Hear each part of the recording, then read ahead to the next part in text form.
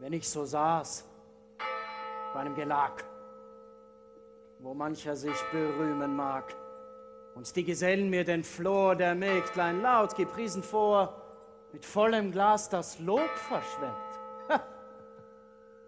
Den Ellenbogen aufgestemmt saß ich in meiner sicheren Ruh, hörte all dem Schwadronieren zu und streiche lächelnd meinen Bart und kriege das volle Glas zur Hand und sage alles nach seiner Art.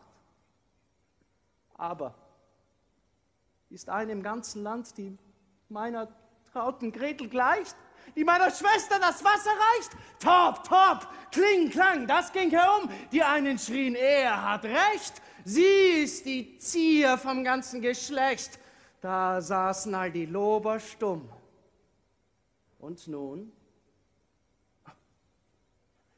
ums Haar sich auszuraufen und an den Wänden hinaufzulaufen, mit Stichelreden, Naserümpfen, soll jeder Schurke mich beschimpfen?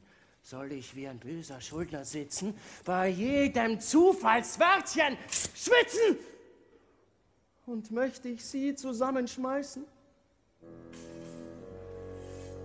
Könnte ich sie doch nicht Lügner heißen? Was kommt heran? Was schleicht herbei?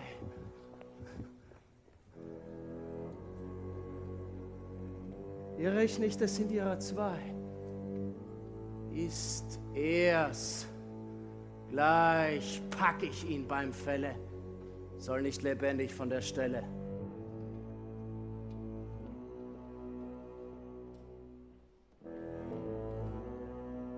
Wie von dem Fenster dort der Sakristei aufwärts der Schein des ewigen Lämpchens dämmert, schwach und schwächer seitwärts dämmert, und Finsternis drängt ringsum bei. So sieht es in meinem Busen, nächtig. Und mir ist's wie dem Kätzlein schmächtig, das an den Feuerleitern schleicht, sich leis dann um die Mauern streicht. Mir ist's ganz tugendlich dabei. Ein bisschen Diebsgelüst, ein bisschen Rammelei. So spukt mir schon durch alle Glieder die herrliche Walpurgisnacht. Die kommt uns übermorgen wieder, da weiß man doch, warum man wacht. Rückt wohl der Schatz indessen in die Höhe, den ich dort hinten flimmern sehe? Du kannst die Freude bald erleben, das Kesselchen herauszuheben. Ich schielte neulich so hinein, sind herrliche Löwentaler drein. Nicht ein Geschmeide, nicht ein Ring, meine liebe Buhle damit zu zieren? Ich sah dabei wohl so ein Ding, als wie eine Art von Perlenschnüren. So ist es recht.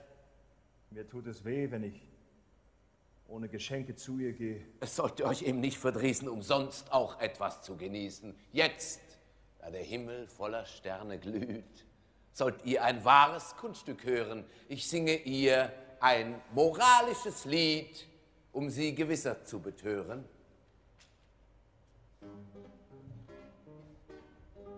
Was machst du mir vor Liebchens Tür, Katrinchen, hier bei frühem Tagesblicke? Lass es ein, er lässt dich ein, als Mädchen nicht zurücke. Nehmt euch in Acht, ist es vollbracht, dann gute Nacht, ihr armen Dinger. Habt ihr euch lieb, tut keinem Dieb, nur nichts zu lieb, als mit dem Ring am Finger. Wen lockst du hier beim Element? Vermaledeiter Rattenfänger! Zum Teufel erst das Instrument. Zum Teufel hinterdrein den Sänger. Die Zither ist entzwei, an der ist nichts zu halten. Nun soll es an einen Schädel spalten. Herr Doktor, nicht gewichen, frisch, hart an mich an, wie ich euch führe. Heraus mit eurem Flederwisch. Nur zugestoßen, ich pariere. Pariere den! Ja! Warum denn nicht? Auch den! Ah! Gewiss. Ich glaube, der Teufel fliegt. Ah! Da! Was ist denn das? Schon wird die Hand mir lahm. Oh!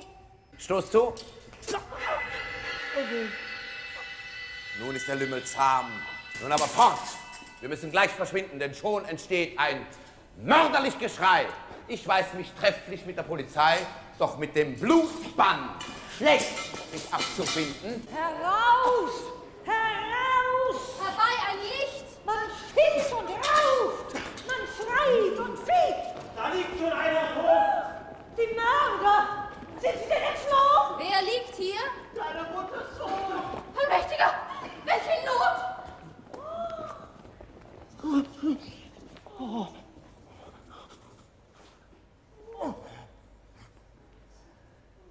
Ich sterbe. Das ist bald gesagt und später noch getan. Was steht, ihr Weiber? Heult und klagt. Kommt her und hört mich an. Oh. Mein Gretchen, sieh, du bist noch jung, bist gar noch nicht gescheit genug, machst deine Sache schlecht. Ich sag dir's im Vertrauen nur, du bist doch nun einmal eine Hure, so sei es auch eben recht. Mein Bruder! Oh. Gott, was soll mir das? Lass unseren Herrgott aus dem Spaß! Geschehen ist leider nun geschehen, und wie es gehen kann, so wird's gehen. Du fingst mit einem heimlich an, bald kommen ihrer mehrere dran, und wenn dich erst ein Dutzend hat, so hat dich auch die ganze Stadt. Wenn erst die Schande wird geboren, wird sie heimlich zur Welt gebracht. Und man zieht den Schleier der Nacht ihr über Kopf und Ohren. Ja, man möchte sie gern ermorden. Wächst sie aber und macht sich groß, dann geht sie auch bei Tage bloß und ist doch nicht schöner geworden. Je hässlicher wird ihr Gesicht, je mehr sucht sie des Tageslicht. Ich sehe wahrhaftig schon die Zeit, dass alle brave Bürgersleut wie von einer angesteckten Leichen von dir, du Metze, seid abweichen.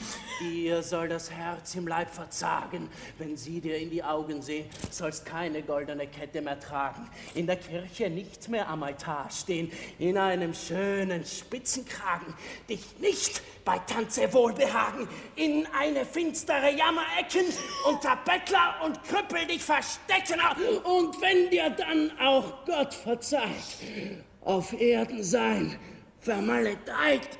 Befehlt eure Seele Gott zu Gnaden. Wollt ihr noch Lästerung auf euch laden? Och, könnte ich dir nur an den dürren Leib, du schändlich kupplerisches Weib! Oh! Da hoffte ich aller meiner Sünden Vergebung, reiche Maß zu finden.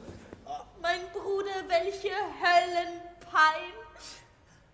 Ich sage, lass die Tränen sein. Da du dich sprachst, der Ehre los, gabst mir den schwersten Herzensstoß.